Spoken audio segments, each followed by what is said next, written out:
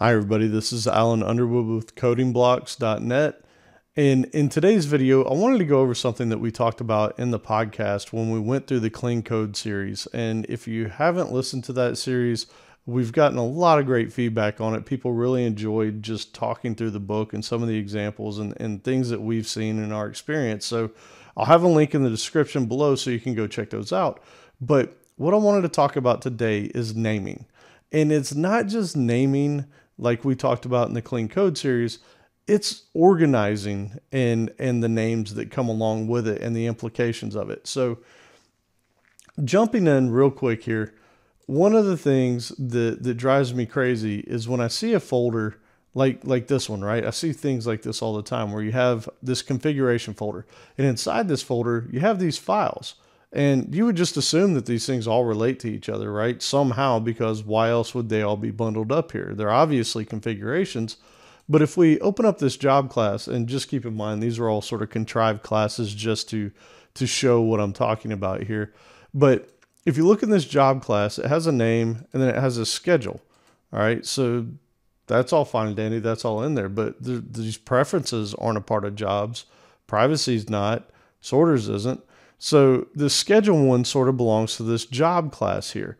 Now, as much as this drives me crazy that they're all in this flat file structure here, what drives me even more crazy is when you put multiple classes into a single class. So instead of having this separate schedule class, you know, somebody might get lazy and just put public schedule in here and then create it inline here. And the problem with that is, unless you're in an IDE, and you have the ability to navigate to something by hitting F12 or whatever, you have no idea where this thing actually lives, right? Not by looking at just code or names. So here's one of the things that I ran into the other day, and it's funny just how much time you can spend on this stuff.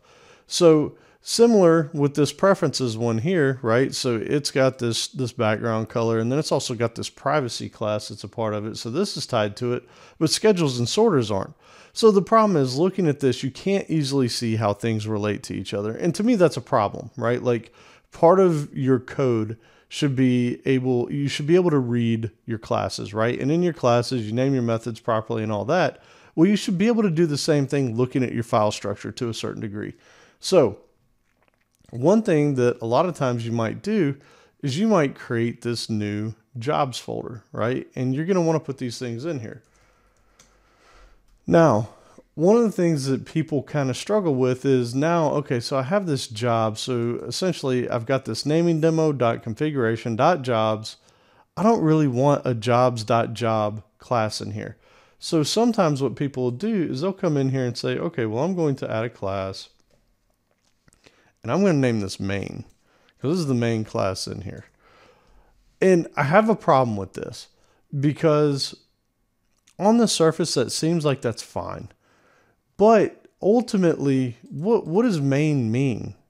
It means it's the main job? It's the main class? It's the main what? Main typically means it's the primary one, but there's a secondary one. When in this case, that's not really what's going on, right? Job is really the starting class for this configuration.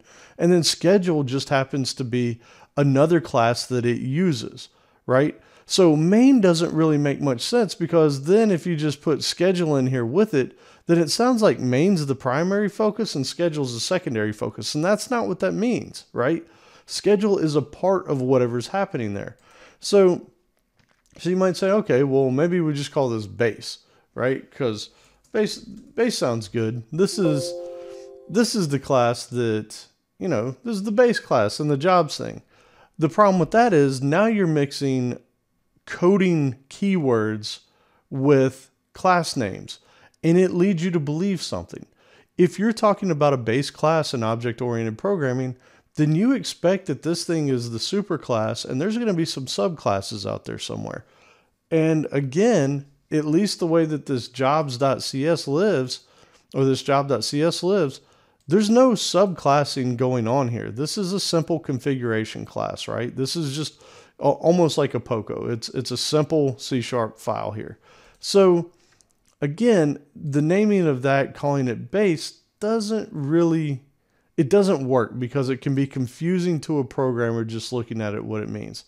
So in that regard, I think probably your best bet is to truly just bring this thing in. Yeah, you're going to have some namespace issues, but, you know, let's just bring it in the way it's supposed to be. So for whatever reason, I think I've got my C sharper or resharper disabled right now because I need to put in my new key. But what you can do is drag this thing up here. ReSharper actually has a nice feature in it that will allow you to have it also fix your namespace as it comes along.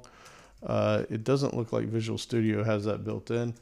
So we'll go ahead and do that so it doesn't bark about it. So what I would do is I would put my job.cs inside my jobs configuration folder. And then I would also bring, in this case, the schedule file in there as well. And to me, at least that makes sense, right? So now it's obvious looking at this thing that you have configuration, you have jobs, job.cs. Okay. So sure, you've got naming demo.configuration.jobs.job where you go to use it, but really who cares that much, right? At least it's clear what the purpose of this thing is. And then I would say you do the same thing for these other ones, right? So we add a new folder. In this case, we'll call this one preferences. And then let's go ahead and add a new folder. And we'll call this one privacy. I think it was privacy. Is that what I did? Oh, I think I had filters.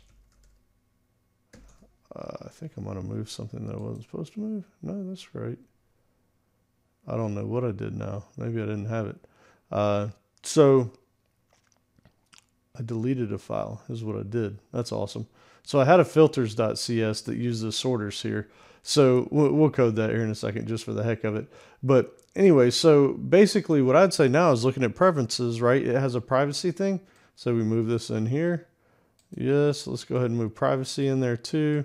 Fine. Fix the namespace. Do the same thing on privacy. Fix the namespace. Oh, that's awesome. I did it wrong. This is preferences, muscle memory. All right, so we've got these namespaces in effect. We're going to have configuration.preferences.preferences. Fine, whatever. Who cares? Doesn't really matter that much. We got the job and the schedule. And then really, like I said, I was supposed to have another class here. We'll go ahead and do it. This was going to be filter.cs.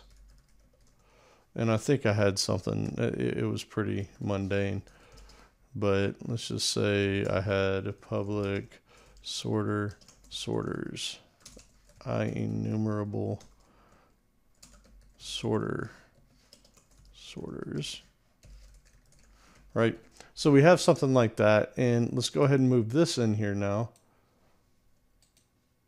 And we will fix the namespace on that. Dot filters. All right, so now you can look at this thing and you know exactly what you've got, right? You know that in this configuration folder, you now got this filters one, and you know that these classes in here have something to do with this filter. These two, they're related somehow, right? Jobs, these are related. Preferences, these are related. Now, there's nothing wrong with if you have some sort of base configuration file out here that, you know, maybe, I don't know, maybe you have a naming configuration. And in here, you know, you make this public class naming and, I don't know, string proper name. Again, all very contrived stuff, but let's say that now every one of your, you know, additional configurations out there, they could either inherit from that other one, or maybe, you know, you're using the not decorator pattern, but you're composing instead of inheriting. And so now you're going to say that you have naming, you know, naming config, right? Because that thing is going to be used across maybe several of these things. You're going to have, which, you know, obviously it makes sense to have a name up there and the naming. Maybe you're going to refactor that out later or something. But you see what I'm saying? So at least now you can look and say, oh, well, this looks like this might be used by several of these things. And now I can look in here and I can see that all of these line up and make sense. So while this may seem kind of small and insignificant, believe it or not, making these small little decisions when you're setting up your code can make an absolutely massive difference in your ability to follow what's happening in your application. If you end up with a folder that has 50 files listed out, flat in a line, and only a couple of them are related to each other, it ends up making it really a mess to look through and mentally go through the exercise of trying to map those things out. So hopefully this did a little something for you. Don't worry so much that your namespace and your class file have the same name at the end.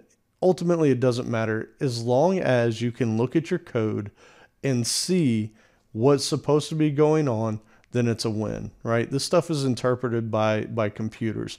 They don't care what you name them. This is for you. So hopefully that's helpful a little bit. I thought this went along pretty nicely with the clean code stuff. And it's something that we face all the time. And really, naming is way harder than what it should be. And, hopefully this helps out a little bit. If you liked the video, please leave a thumbs up. If you loved it and you want to get more like this over time, please subscribe to the channel and share with any friends or any other coders that you're looking for quick tips. Or again, definitely go check out the podcast. We've got tons of content out there and most of it's pretty evergreen. So there's just all kinds of topics. We've done tons of book reviews and stuff. So, if you enjoyed, please do go check that out. And you can find that in the links below, or just head over to codingblocks.net and you can, subscribe on iTunes or Stitcher or wherever you like to get your podcast. So thanks for hanging out and we'll catch up next time.